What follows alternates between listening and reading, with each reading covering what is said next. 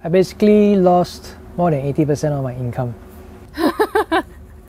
Why I laugh is because it's very bad. There was basically zero income for last year. That meant no revenue for a good half of 2020. We were affected quite badly. Hi, I'm Alvin and I'm the owner of Musical Touch.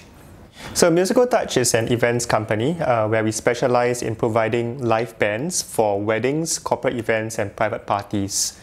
So before the pandemic, we were doing quite well. We were one of the top companies in Singapore providing live bands and stuff.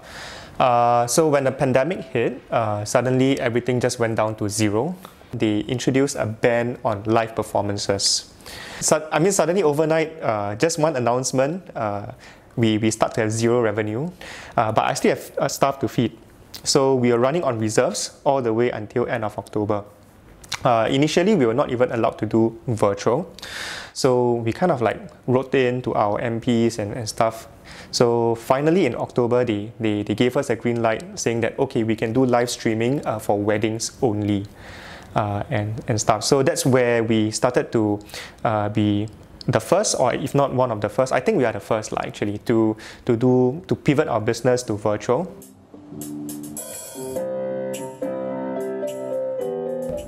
Alvin, who is a wonderful innovator in his field, decided that he would provide one of the first live streaming musical acts for wedding couples who are now allowed to hold small gatherings for their weddings.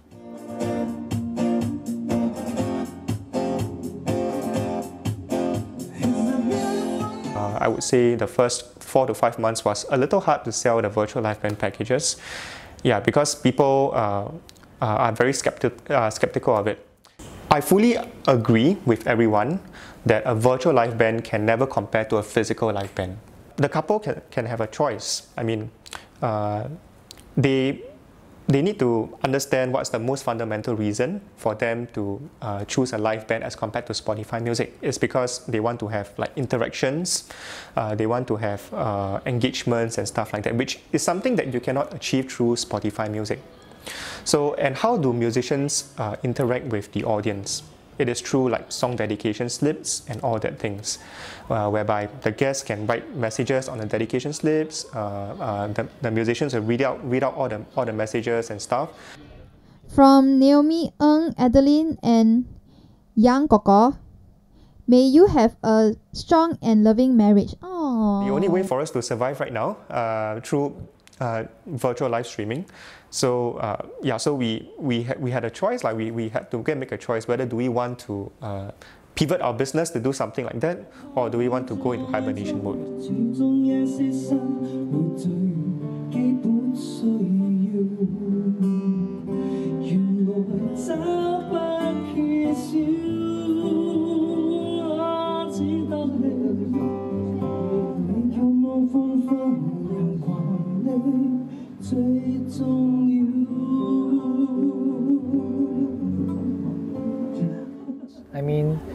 Having a live stream is better than no performance at all, so we get used to it. We make the best of the situation.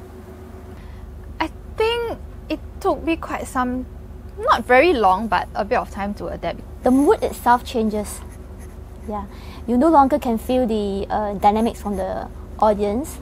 There's no interaction like clapping.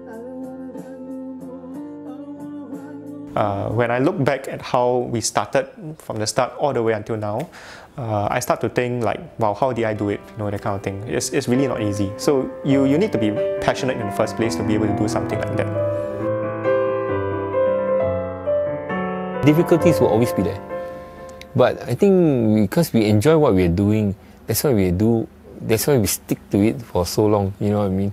So to be in the music world is to be a musician in the first place is a struggle. So in the first place, you need to have passion.